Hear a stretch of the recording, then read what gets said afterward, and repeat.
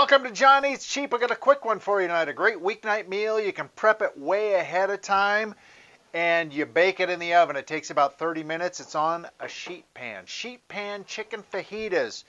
I got about a pound of chicken breast sliced thin for fajitas.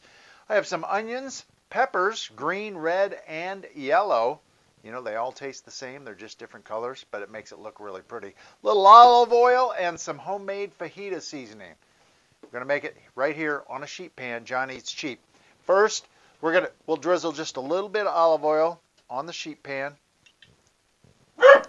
Hey, thank you, Dewey. Thank you. Appreciate the crowd. I'm just going to add all my peppers and onions onto the sheet pan. Now, the chicken. This is just 3 small chicken breasts sliced up into fajita slices. Get these on the sheet pan as well. Wash my hands real quick,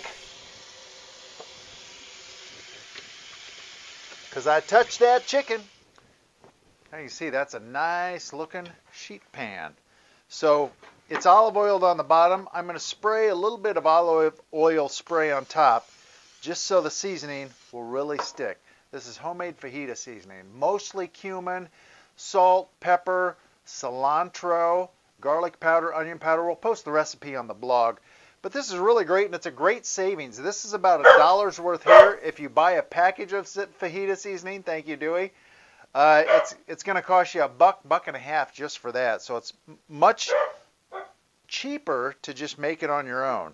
So we'll sprinkle this on top of the onions and the peppers and the peppers and the peppers and the chicken.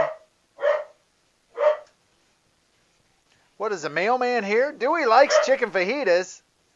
He can't have the onion or the pepper. Probably shouldn't have the seasoning either. Alright, so that's it. I got the oven preheated at 400. We're going to bake it for about 30 minutes. Let's do it.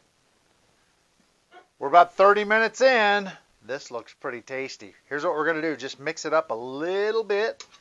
It's baked for about 25 to 30 minutes. Get in there.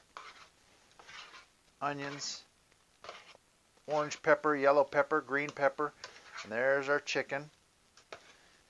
And we're just going to mix that up a little bit.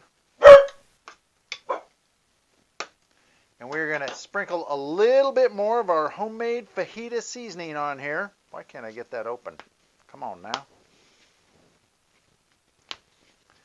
Sprinkle that on the top. And then we are going to broil this for about 5 minutes just to put a little bit, hopefully, a little bit of a light char on these veggies and the chicken.